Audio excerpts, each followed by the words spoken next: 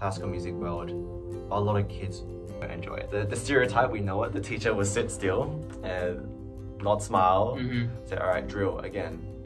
Yeah, that's right. Most teachers are like that, unfortunately. So we wanted to change that. You will notice that the Muso teachers, if you watch our YouTube videos, we pivot between standing up and sitting down. We walk around, we conduct, we sing. So the stereotype is to be a good musician, you need like an older teacher who's going to scream at you every week.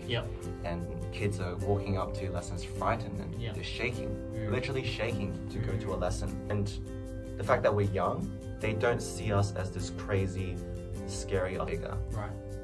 They see us more as a role model. And that's what we're really trying to do here. We say, look, we are good musicians. We are not here to scare you guys. We want you to learn.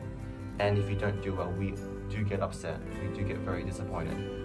And we want the kids to see that and go, oh, I really don't want to upset my teacher because that's my role model. Versus, oh, I don't want to upset them because I'm really scared of them. So that's what we're trying to do. Our goal is that the kids love classical music. And that's why we put so much effort, so much heart into making these lessons fun.